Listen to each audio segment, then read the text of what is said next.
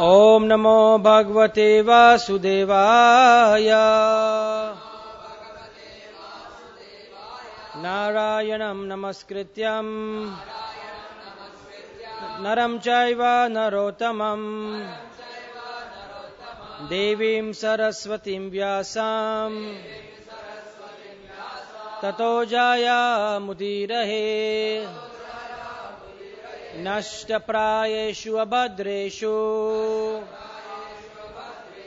नित्यं भागवत सेवया भगवतीरुत्तमा श्लोके भक्तिर्भवति नैष्टकी कृष्णाय वासुदेवाय देवकी नंदनाय च नंदगोपकुमाराय गोविंदाय नमो नमः।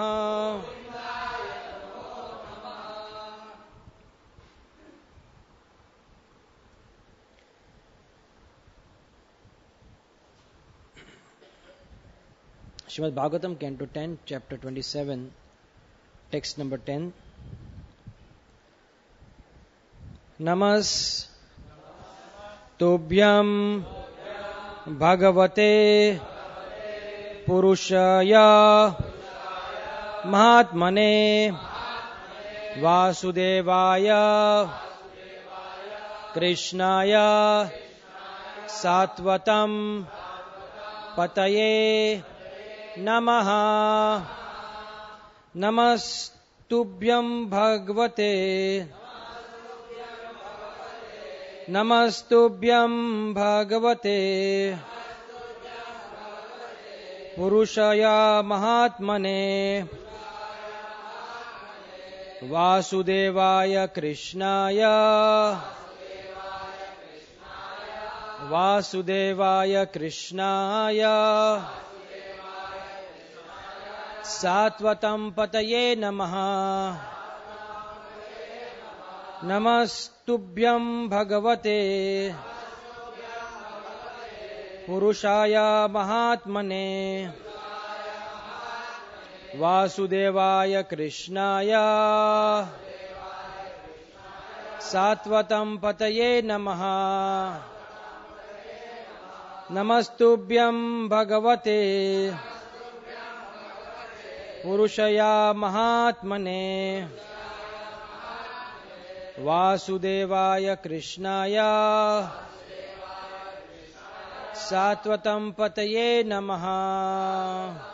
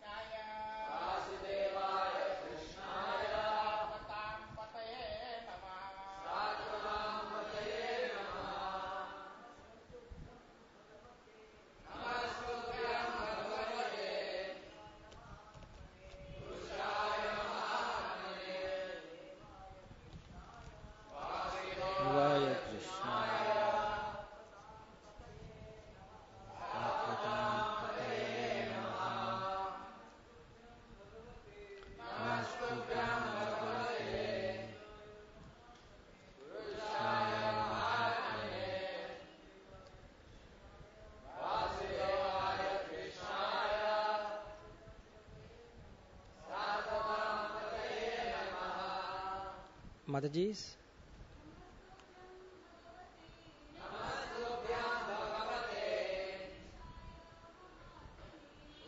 Shaya Mahatmane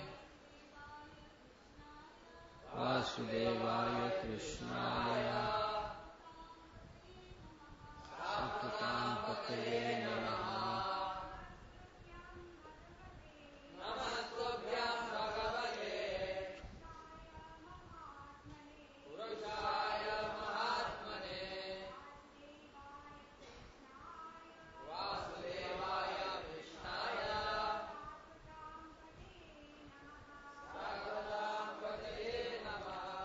Namaha, obeisances. Tubhyam, unto you. Bhagavate, the Supreme Personality of Godhead. Purushaya, the Lord dwelling within the hearts of all. Mahatmane, the great soul. Vasudevaya, to him who dwells everywhere.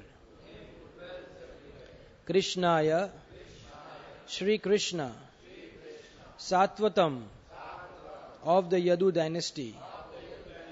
Pataye, to the Master. Namaha, obeisances. Translation. Obeisances unto you, the Supreme Personality of Godhead, the Great Soul, who are all-pervading and who reside in the hearts of all. My obeisances unto you, Krishna, the chief of the Yadu dynasty. Text 11.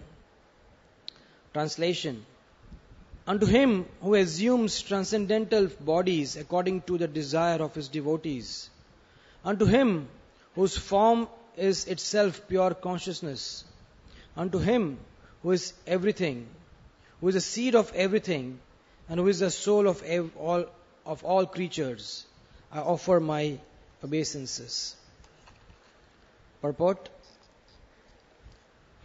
We could hardly conjure from the first line of this verse that God is somehow impersonal but assumes a personal material body. It is clearly said here that the Lord assumes different forms according to swachanda, according to his own desire or according to desire of his devotees. An impersonal God could hardly reciprocate with the personal desire of its devotees, nor could an impersonal God itself have desires, since desire is characteristic of personality. Therefore, the Lord's manifesting different forms in a personal way, responding to personal desires, indicates that he is eternally a person and manifests his different transcendental bodies as an expression of his own eternal nature. The word Visuddha Jnana Murtaye is most significant. Murti means the form of the deity, and it specifically states here the Lord's form is itself completely pure consciousness. Consciousness is the primary spiritual element, distinct from any of the material elements, and even distinct from the subtle or psychological material elements, mundane mind, intelligence and false ego, which are simply a psychic covering over pure consciousness. Since the Lord's form is made of pure consciousness, it can hardly be understood as a material body like the mortal bags of flesh and bones we carry around in this world. In the last two lines of this verse, there is a poetic emphasis on the word sarva, everything. The Lord is everything. He is the seed of everything and He is the soul of every creature. Therefore, let us join with Indra in offering our obeisances to the Lord. Om Ajnana Timirandhasya Jnananjana Shalakaya Chakshurun Militam Yena Tasmai Shri Guruve Namaha Shri Chaitanya Manobhistam Stapitam Yena Bhutale Swayam Rupa Kadamayam Dadati Swapadantikam Nama Om Vishnupadaya Krishna Prestaya Bhutale Srimate Bhaktivedanta Swami Iti Namine Namaste Saraswati Deve Gauravani Pracharine Nirvishesha Shunyavadi Paschatya Deshatarine Namo Mahavadanyaya Krishna Prema Pradayate Krishnaya Krishna Chaitanya Namine Gauratvishe Namaha He Krishna Karuna Sindhu Dina Bandhu Jagatpate Gopesha Gopika Kanta Radha Kanta Namostute Tapta Kanchana Gaurangi Radhe Vrindavaneshwari Vrishabhanu Sute Devi Pranamami Hari Priye Vancha Kalpa Tarubhyascha Kripa Sindhubhya Evacha Patitanam Pavanebhyo Vaishnavebhyo Namo Namaha Jai Shri Krishna Chaitanya Prabhu Nityananda Shri Advaita Gadadhar Srivas Adi Gaura Bhakta Vrinda Hare Krishna Krishna Krishna Hare Hare Hare Rama Rama Rama Hare Hare. Hare Krishna. So it's indeed a great privilege to have the opportunity to read these beautiful chapters of the Srimad Bhagavatam, especially the 10th canto of Srimad Bhagavatam. By Krishna's mercy and Prabhupada's mercy, we have survived the long journey through the pages of the Bhagavatam, and we have reached this beautiful forest of grace, as we call it, in the 10th canto of Bhagavatam, which is nothing but forest of grace, the darshan into the forest of grace, forest of mercy, forest of pure divinity. And in this 10th canto, one of the most astounding and most beautiful chapters is obviously the Govardhan Leela. And through this Govardhan pastime, so many amazing gifts have been given to the world. Of course, we have our own deity here, Gopalji, lifting the Giriraj Parvat. It's because of this beautiful pastime that we have this beautiful form of the Lord. And so many very interesting and amazing places on the parikrama of Govardhan are outcome of this pastime of smashing the pride of Indra and Surbhi and Indra approaching to the Lord offering prayers. The places like Govinda Kund, Surabhi Kund, Airavat Kund, Naval Apsara Kund, and all these astounding beautiful places which are still visible to these mortal eyes. Many of the places are lost to the eyes, but they are still visible to us. Indeed, when we go there, we can take complete shelter of these places because these places are filled with these powerful vibrations. So how much wonderful it is for all of us to really have these places, especially places like Govinda Kund. Just sitting there, you can imagine this beautiful pastime has happened there. Surabhi Kund, the place, this particular verse, this particular episode, right, happened there. So it is indeed a very, very wonderful pastime that has been happening.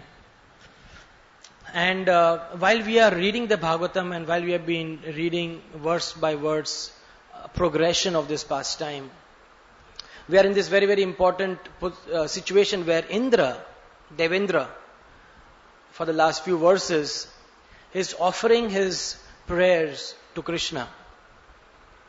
Many times, because of the obvious shallowness of devotion that we may be having in our hearts, very shallow, it becomes very, very natural, or rather it becomes very, very like a habit to imitate the great souls. Because as we also say that if you can't make it, fake it.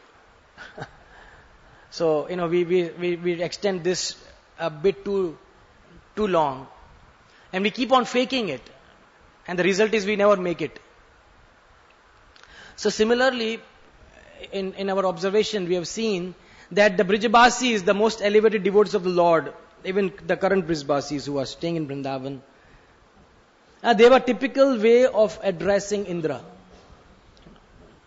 Indra, because he did something to Krishna, he did something to Brijbasis, and they very much address him as a very ordinary person. Okay, oh Indra ko kya hai abhi hota? Or oh Indra, is like in one of those ordinary guys in one of the corners. That's the way they talk. And we have no right to judge how they can talk the way they talk. But do we have the etiquette? Do we have the qualification? Do we have the... क्या हमारी औकात है? Do we have the capacity to talk about Indra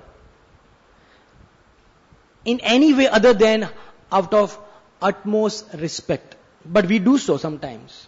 We just, oh, that Indra. When it starts raining, hey Indra, stop the rain. But who are we to do that? Many times we just say, hey Indra, kya Indra, don't trouble us. So I was trying to just understand, who is Indra?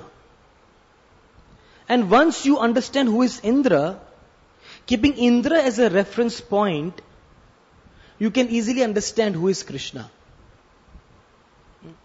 To the extent we do not understand the glory of Indra, to that extent, whether we like it or not, whether we accept it or not, whether we know it or not, we may not be able to appreciate the glory of Krishna. And we may be taking Krishna very casually, as the Brijbasis take Krishna as very casually. Oh, Juta Kahiga. That debauchee. Yeah, but Radharani can speak that. And of course it is part of our Shikshashtakam. But can we see Krishna as like that? For us it is Ishvara Parama Krishna Sachitananda Vigraha Anadira Adira Govinda Sarva Karana Karanam. That's the way our original Acharya, Lord Brahma, addressed Krishna. In none of the Brahma Samhita you see Krishna is a liar. Krishna is a debauchee. Krishna is, he doesn't keep his words. There's beautiful glorification of the glory of Krishna. So while we are in this portion, for some time we must understand what is the glory of Krishna. And what is the glory of Indra? And we may not be able to understand the glory of Indra just as much as a frog understands the extent of the ocean.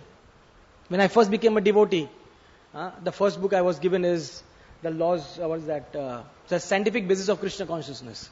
E is equal to MC square by the BI. The first book, because all the people who preached to me were from the BI, my brother, including my brother. So then I opened the first page, I distinctly remember. I opened the first page and I saw this painting or drawing of a frog. And then there is this comic character. How big is the ocean? And then he's showing, this big. Then next photo, this big. Next photo, this big. So it gave me a very graphic understanding. What a brilliant painting is that. If you go deep, if you will go real deep, this example of frog is so very applicable to us. In every aspects of spirituality that we are trying to understand. How great is Krishna? Is he this great? This great? This great? Because we will always understand the glory of something based on our yardsticks, based on our measuring instruments.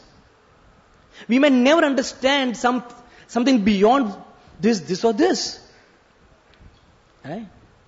So as this frog mentality that we may having, we may never understand the glory of Indra. What to talk of Krishna?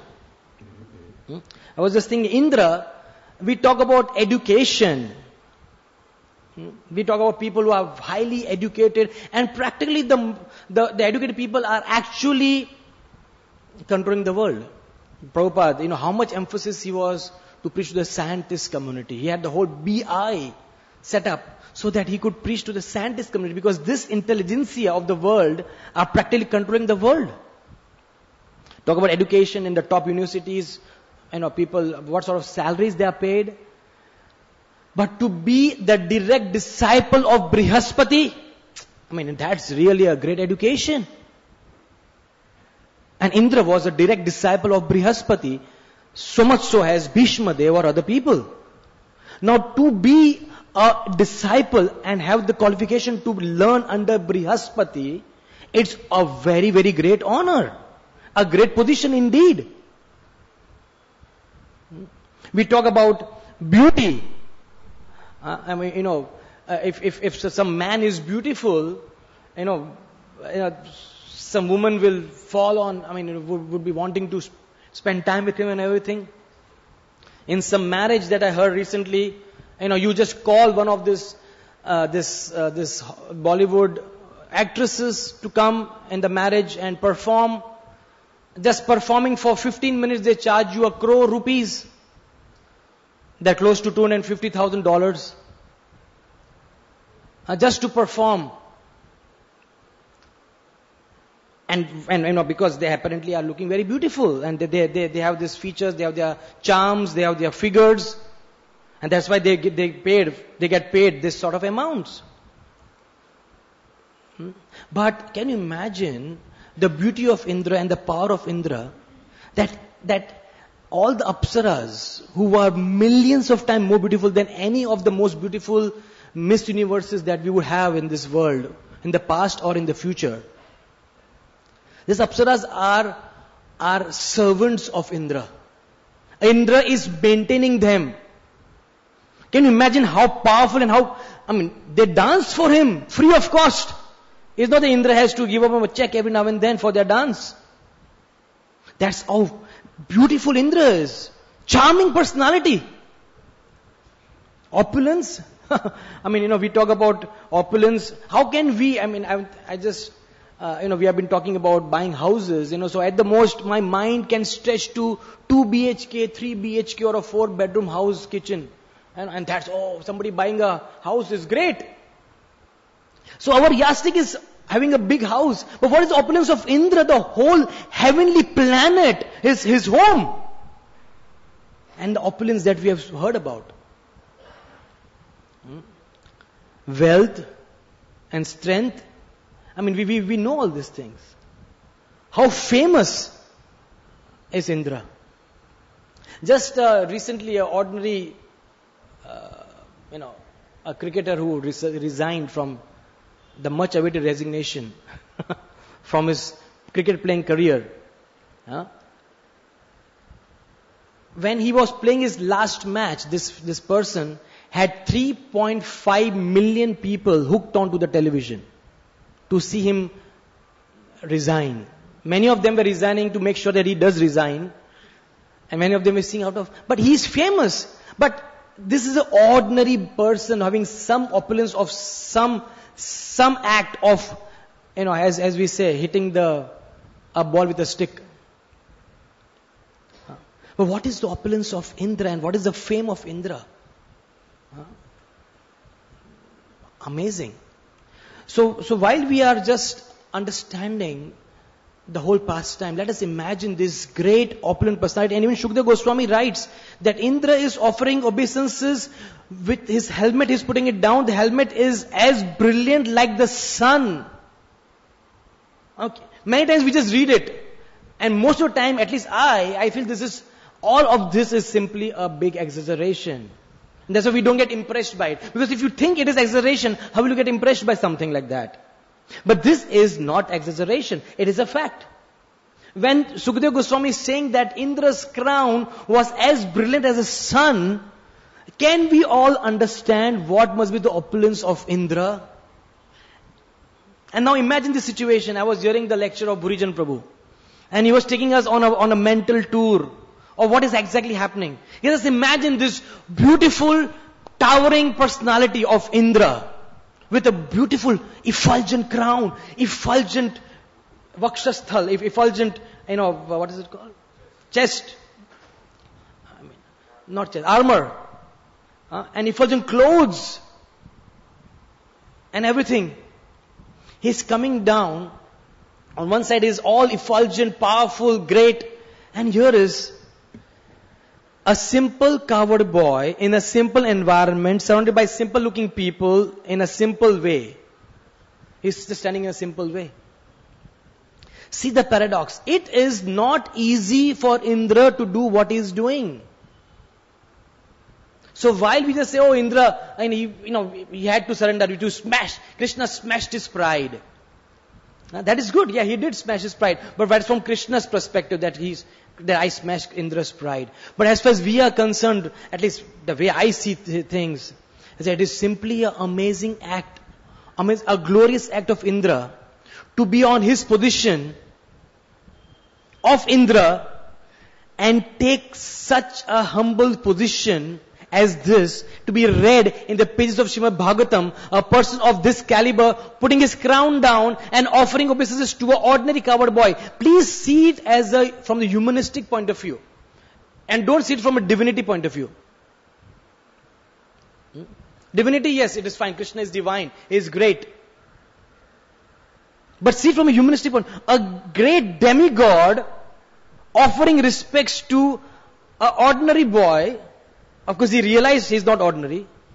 But to be for rest of eternity being seen as completely subservient, and see the amount of opulence, see the amount of charisma that this personality has, Indra. So when we read this, when we read this Indra offering obeisance to Krishna, it definitely shows the glory of Krishna, but it equally shows the glory of Indra for what he's doing.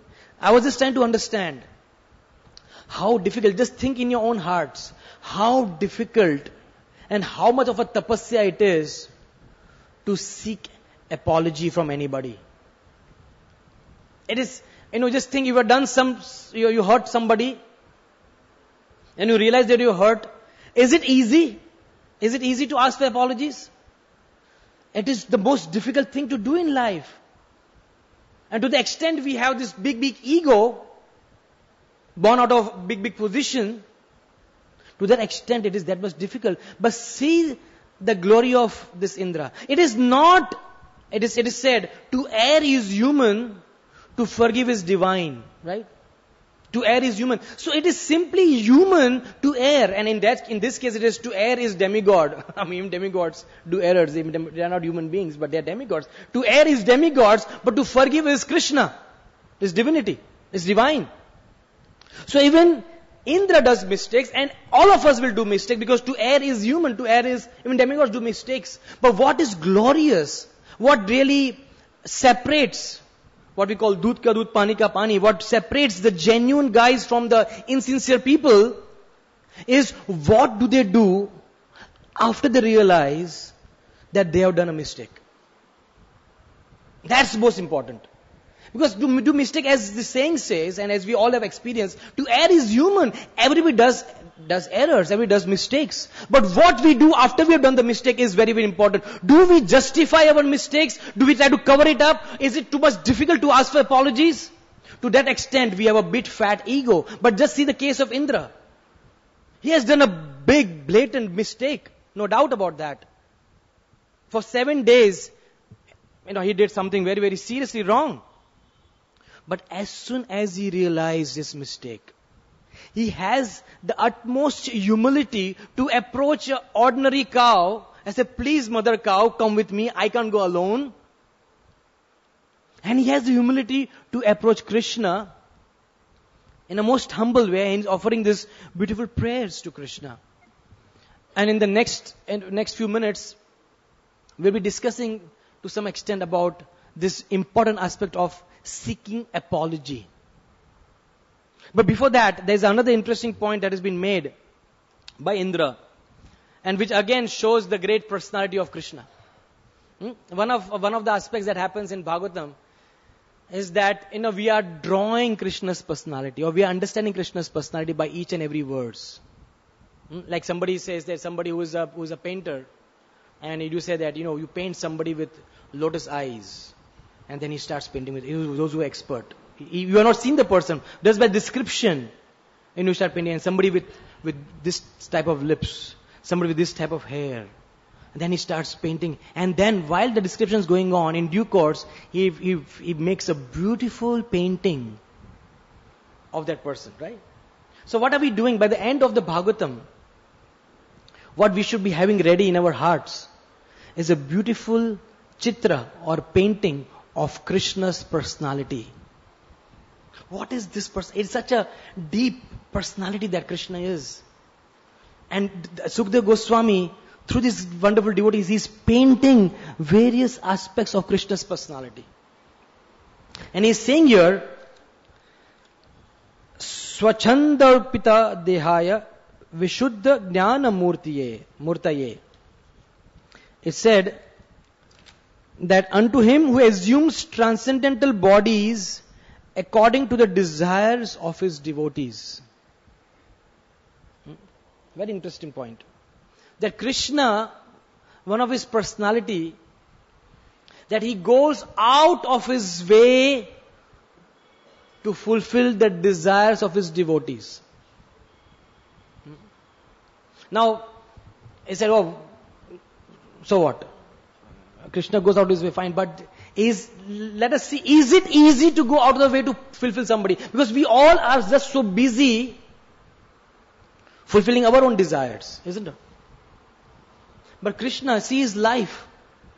He's simply wanting to fulfill the desires of his devotees.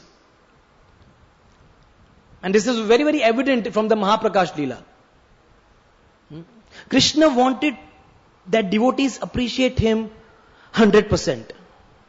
Not 95%, not 98%. They appreciate him 100%. And he expects devotees to work hard for that. And at the same time, Krishna also works hard to help devotees appreciate him 100%. And how is it? When Murari Gupta came in front of Chaitanya Mahaprabhu, he immediately took the form of Ram. Because he knew it. That for Murari Gupta to really appreciate me and really appreciate this whole environment of the what is it? Shataprahari Leela, is it right? Whatever it is. The Mahaprakash Leela. For him to really appreciate it, I cannot be Chaitanya, I cannot be Krishna. I can be, and he will love me. But when I am Ram, his heart will be drawn for me. And then he will see himself as Hanuman. So Krishna took the form of Ram. Chaitanya took the form of Ram. And he said, Murari, you are Hanuman. And see, you have a tail. And he had a tail. And then we have this beautiful painting here. This painting of Shukalambar Brahmachari, right? Or Kolavach Sridhar. Kolavach Sridhar. Kolavach Sridhar was constantly meditating upon the pastimes of Krishna Balram, and then to Shukalam Brahmachari he showed the form of Radha Krishna. So like that, nursing pastimes. So Krishna incarnates in different forms just to satisfy the Lord's desire, the devotee's desires. And I was hearing the class of Bhakti Rasamrita Maharaj the other day, and he was saying that, isn't it amazing that Krishna took the form of a boar, of a fish. What is a fish? Practically, it's an ordinary creature, fish. A boar. Just the nose, in Vrindavan, they're really active boars. And the nose, and just go deep, and they're just, this whole nose is constantly twitching. But, for that activity, Krishna took a form of a boar just because he had to do that activity to please his devotees. Krishna takes the form of Varahadev. And that's why it is not some time pass happening when Jayadeva Goswami, a great Goswami, writes the Dash Avatar Stotram, glorifying the 10 main incarnations of the Lord, because it glorifies Krishna, because he is taking all these forms just to please his devotees. Meena Sharira, Shukara Rupa, Kurma Rupa, Rama Sharira, Haladar Rupa, Buddha Sharira, Jai Jagadish Hare. So that Jagadish, the Adish of all Jagat, the supreme control of the whole creation, he is taking the form based on the devotee's desire. So Indra finds this so amazing. And the Brijbasis wanted to see him as a beautiful boy. And so he was a beautiful boy for them. The darling of Mother Yashoda, the paramour of Srimati Radharani. And he was that personified for Kamsa. He takes this form just to please his devotees. Isn't it a wonderful aspect of Krishna's personality that how much effort he takes to please his devotees? That is one very special aspect. If we have faith, if we have understanding that yes, Krishna is such an amazing God that he is ready to do anything to help us to remember him. That will be a great sustenance for our own spiritual life. That conviction that what a personality Krishna is. So while we're reading Bhagavatam, it should constantly nourish our faith in Krishna. We should be constantly checking, is my faith in Krishna really increasing? And that faith will not increase till the time we properly, mentally, intellectually, and spiritually understand the glory of Krishna. Many a times it is simply a mental understanding. We really don't go deep. But how glorious is Krishna? When Indra is making a prayer, try to understand, he's a disciple of Brihaspati, the guru of all the demigods making the prayer. It is not just, whatever came out, he spoke. And he was in utmost desperation. Please understand, what was the desperation of Indra? He had really messed up right now. And in that messed up situation, he had practically zero ego. Not practically, zero ego. And what is coming out is prayers out of intense desperation for Krishna, to please him, so that he forgives him. So these prayers are intense prayers of desperation from the Lord, for the Lord. Just as much as Draupadi prayed to Krishna, as much as Gajendra prayed to Krishna, same are the prayers of Indra. So it is a very, very special aspect of Krishna's personality, of how he takes different forms. And similarly, he takes the form of the holy name,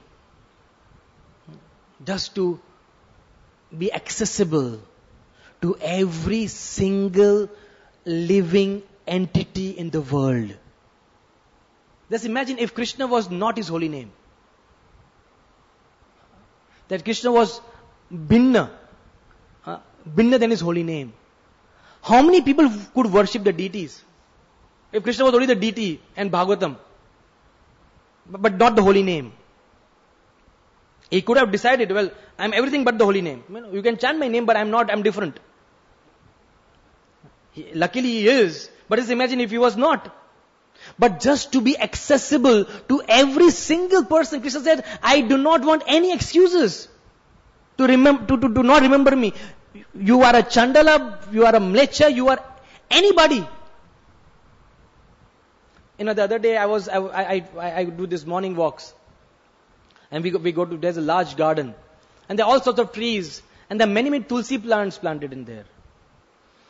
So I was saying that, if Krishna is so kind that amongst the trees he has planted tulsi, and the power of tulsi, is Brahma Hatya. If you have done Brahma Hatya, you pradakshina pade pade, you are nullified. So I said, in a garden in the morning, there are many people who come for their health. There are many boys and girls doing crazy things, and while they're walking, they do all those crazy things. But they're walking around. And unknowingly, just see the Krishna's mercy, they're doing pradakshina of tulsi. So one person was walking, it was really heavy, he was perspiring heavily and he was walking. And I usually walk and I chant. Not necessarily my prescribed rounds, extra rounds, don't worry. So I was chanting and this person came walking. What are you doing? Then I said, you have to slow down, I can't run with you. So he slowed down. I said, what are you doing? I see you every day. We are in this beat. Then I was explaining about chanting. I was walking around and I was explaining about chanting. I said, my dear friend, can you? He said, no, I can't do all these things. I said, I'm not telling you to do it. But can I tell you to do one thing? I said, while you're walking with me, just repeat what I'm saying. I said, okay, that I can do.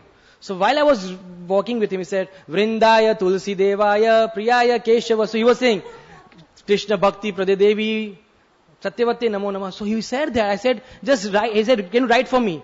He said, you just, when you come to the garden, just 3 times recite this. And I said, the magic will happen. And I just realized that how accessible is Krishna. How accessible is Krishna's mercy. Because He's all there for His devotees. And who is His devotees? It's written, desires of His devotees. Who is His devotee? In one sense, everybody. Everybody is His devotee. So Krishna is fulfilling the desires of everybody since time immemorial. And that's the wonderful personality of Krishna. And He is so successful in doing so. So this is a great personality that Indra Dev is spawning out of Krishna's personality.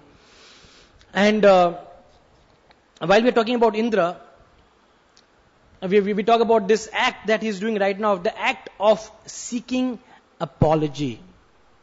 That I am sorry. Now, it is, in one sense, you say this sorry is such a useless word. And you just do something nasty, I'm sorry. You can't do anything back to that person because he has said sorry. But in one sense, this act of apology is such a deep thing. Especially in cultured society. In society of cultured people. So so we will discuss about some aspect. I was just trying to analyze what apology is. So first is, when should we ask for apology? The $1 million question is, when should I ask for apology? So many times we feel, most of the time we are convinced that we have not done anything wrong. So first of all, to convince ourselves that we have done something wrong to somebody, it's a task.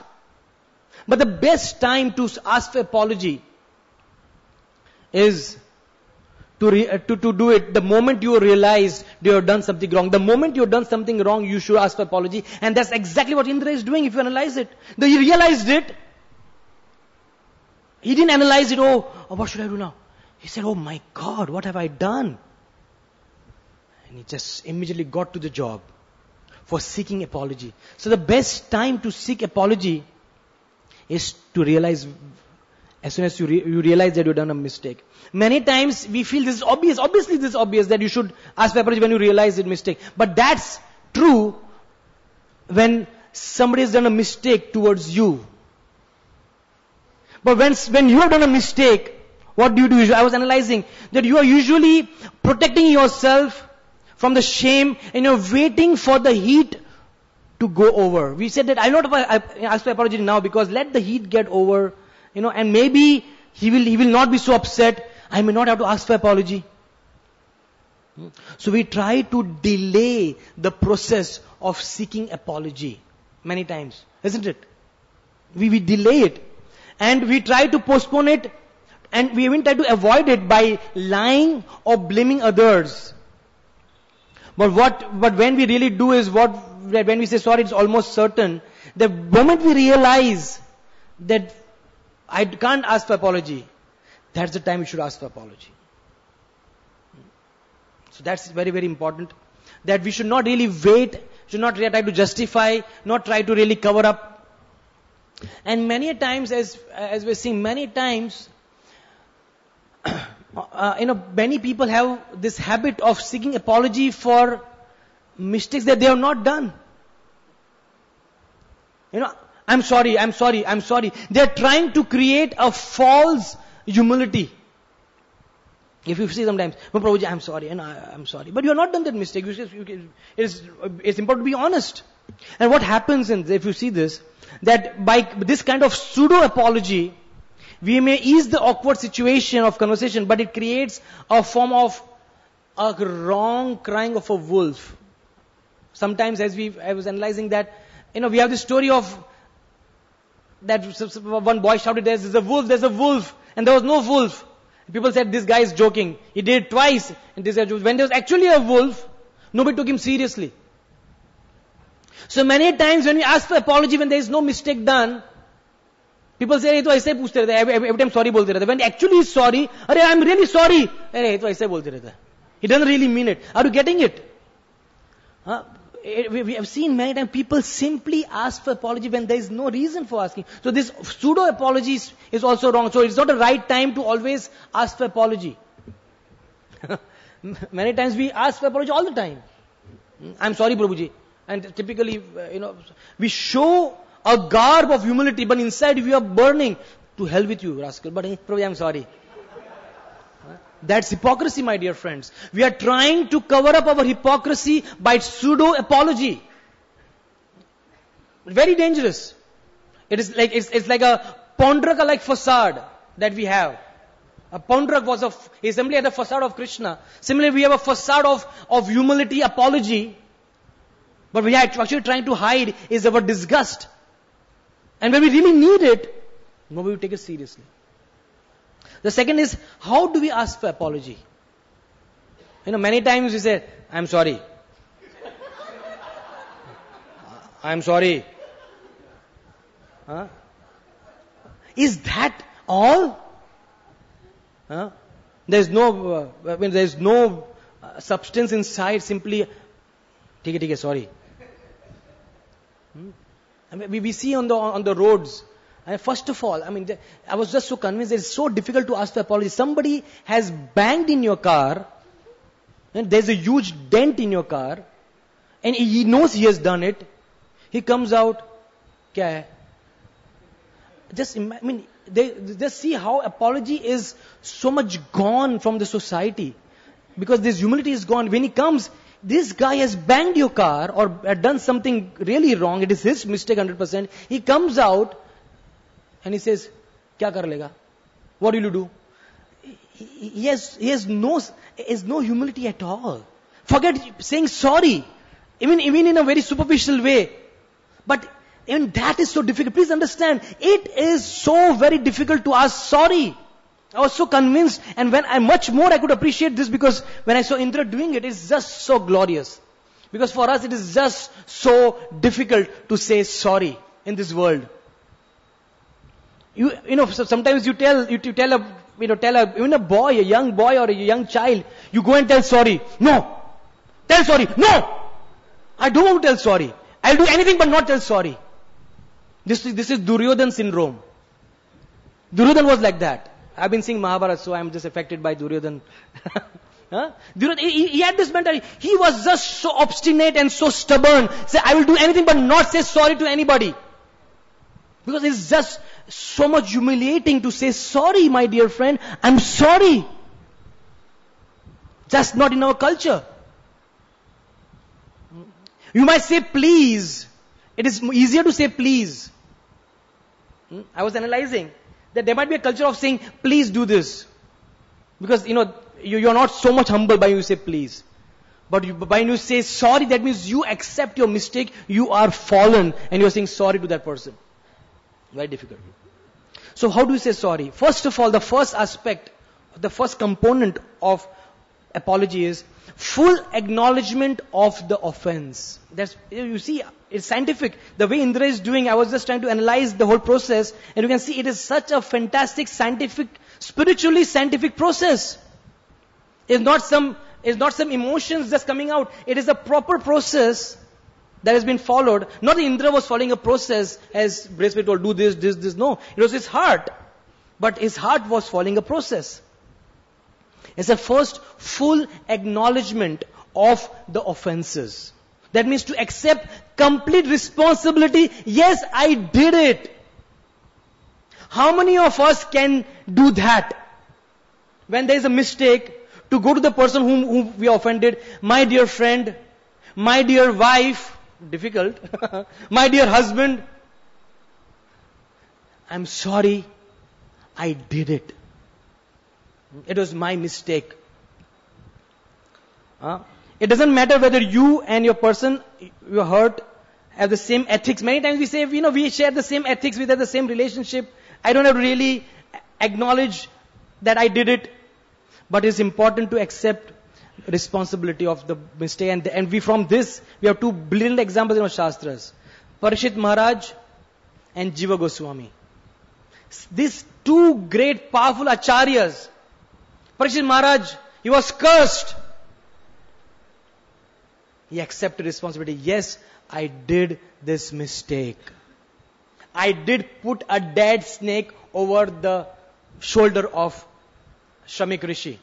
He accepted the mistake. Jiva Goswami. Both the people's intentions were not wrong. Please understand, they could have easily justified. That's what we do most of the time. We justify our wrongdoing. Prabhuji, I did this because 1, 2, 3, 4, 5. I did this because 3, 4, 6, 7, 8. Different reasons. Jiva Goswami could have justified. Rupa Goswami, my dear uncle, I did this to protect you. I did it to protect your to protect your glory. I knew you are more scholarly. This is regarding to the story of, what is it, Vallabh Bhatt? Is that right? Vallabh Bhatt. That he was sent to go. Rupnar. No, some Vallabh, I don't know. What is it? Scholar, na? In Vrindavan, Rupa Goswami said, I accept the defeat, and Jiva Goswami debated with him. Rup Narayan. I'm not sure. So anyway, so this scholar came, and Jiva Goswami, he said, how can you be having any pride in Vrindavan? Get out of Vrindavan.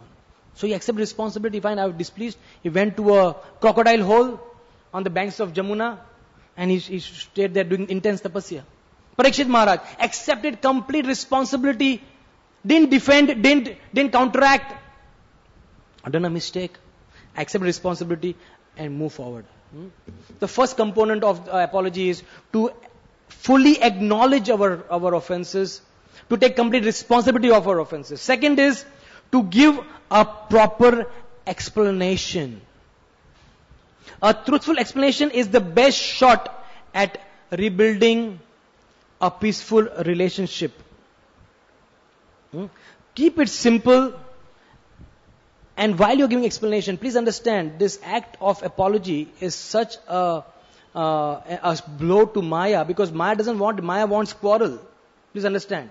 This age is a quarrel of hypocrisy, and the last thing she wants is people asking for apology and creating relationships. Because apology creates relationships. And she wants quarrel. So she's not going to give, when you're starting to ask for apology, she's not going to allow you, okay my dear friend, continue asking for apology. She's going to be interfering every second. So while you are explaining, sometimes, this is my personal experience, while we are explaining things, our ego still comes up. Hey, what are you doing? Shh. And then you start explaining, and you say, after all, it was not so much of a mistake. And again, you are not taking complete responsibility of me. You did take the responsibility in the first tense, but while you started explain it, you again tell, after all, it is not that bad. I didn't, to be honest, my dear Prabhu, I didn't do it so bad. It was not so bad after all. So when you're explaining, be sure that this whole explanation is simply for building the relationship and not for dissecting the event. The explanation is not just to again dissect, you did this and that's why I did that and that's why you did this. The moment you start dissecting, the whole process of apology is again finished. It will not lead to any positive result. The second thing is, while you're explaining something, you try to explain in such a way that you're not trying to justify of what you're doing. And the main focus of explanation is simply to regenerate the lost relationship because of the offense done. And that's what Indra is doing. Please see this. He's not saying, after all, Krishna, for so many years they offered the yajna to me. How can I not, accept that you do the yajna and you after all appear in a small child's form? If you showed me your Virat Roop, I would have not done this. He didn't do anything of this sort. He explained and he said, I take complete responsibility, and he explained the whole thing without any justification. And then third is genuine expression of remorse. The third aspect of apology is genuinity. And how do we show genuine expression of remorse? I said, I am sorry you feel that way.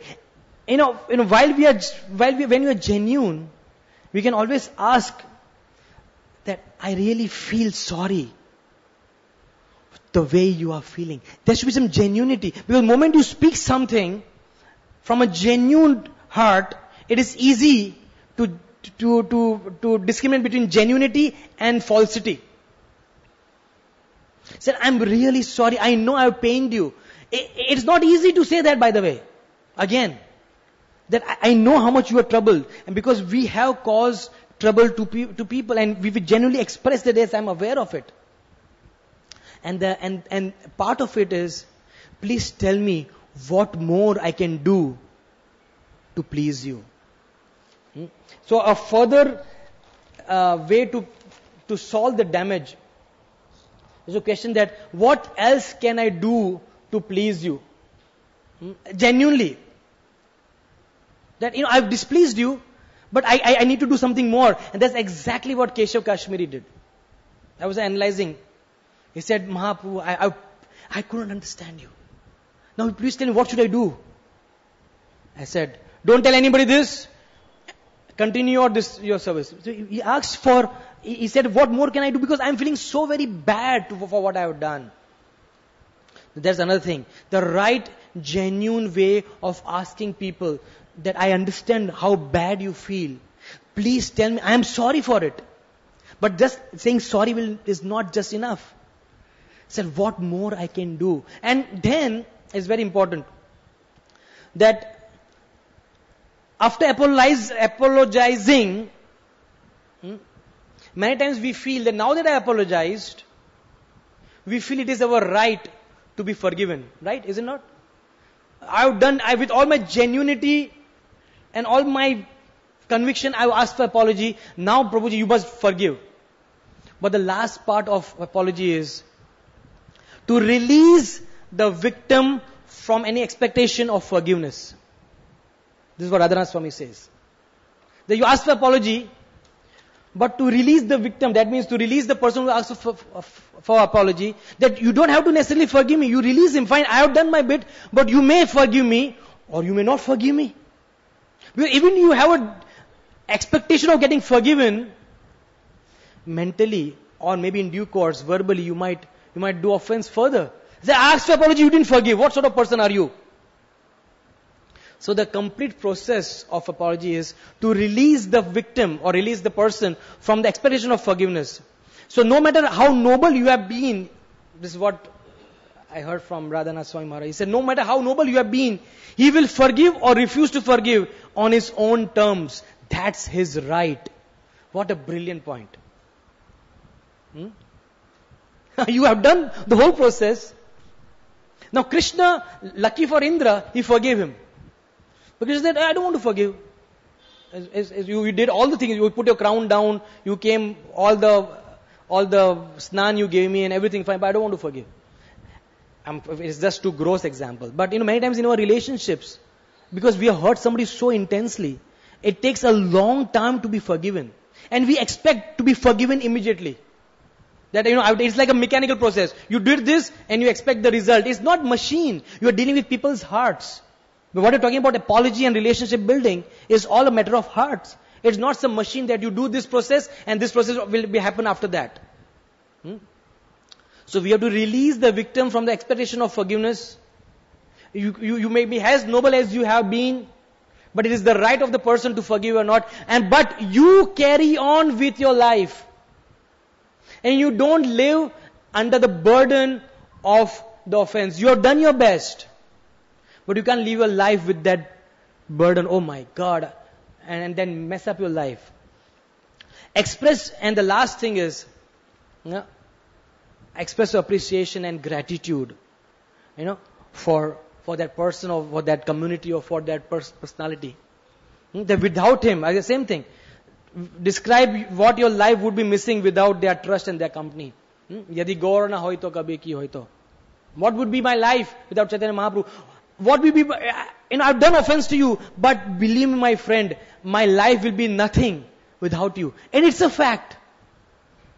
Bhaktivedanta Maharaj said in the last few days of his life, all we have is each other.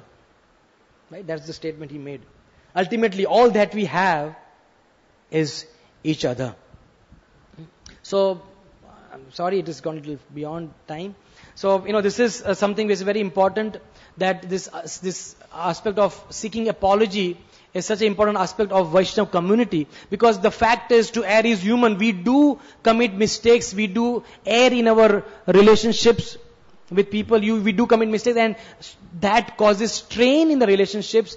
And ultimately, the most important thing in human behavior is relationship management. We could do all sort of time management, stress management, life management, all sorts of management. But if we can't do relationship management, there's practically no spiritual life. So the whole purpose of human behavior is relationship management. And an important aspect of relationship management is apology management. How you manage your apology, how you manage, when you say manage, it's not a mechanical thing, but how you program yourself genuinely to seek apology, and that's exactly what Indra is doing. And all these things requires a genuine, humble heart. And the humble heart will be there to the extent you understand the glory of Krishna. And from Lord Indra, you realize that if Indra, who is so great, is surrendered to Krishna, how great is our dear Lord Krishna. Shri Krishna Chandra Bhagwan ki, Srimad Bhagavatam ki, Shri Govardhan Lila ki, Tai Gaur Premanandi. Thank you very much. Hare Krishna.